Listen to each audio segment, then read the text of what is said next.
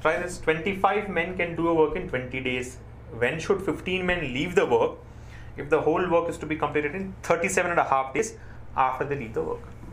Same, just write the work equation. What is work? Number of men into number of days. 25 men can do the work in 20 days. So 25 men into 20 days is the work. Yes or no? This is the work. But the same work. When should 15 men leave the work if the whole work is to be completed in 37.5 days after they leave the work? So basically it starts with 25 men. They work for, let's say, D number of days. But then after that 15 men leave the work. So we'll have only 10 men.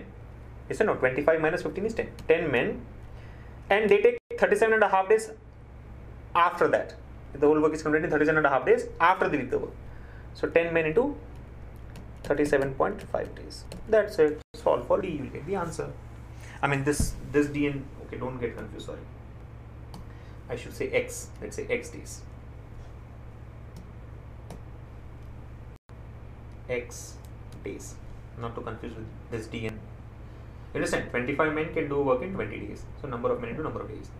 25 men started the work. They work for X days. After that, 15 men left. 15 men leave the work. 15 men leaving the work meaning what? 25 minus 15 is 10. 10 men are left out and they will work for 37.5 days. If the whole work is completed in 37.5 days after they leave the work. First of all, I am not sure why do you use the word whole and then after. Because these are contradicting, right? When you say the whole work is completed in 37.5 days, it means including the time when all 25 men were working.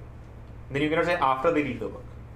However, I mean, we'll have to either take it that way or this way. So let's assume we just go by this. If the work is completed in 37.5 days after they leave the work. After they meaning after these 15 men leave the work.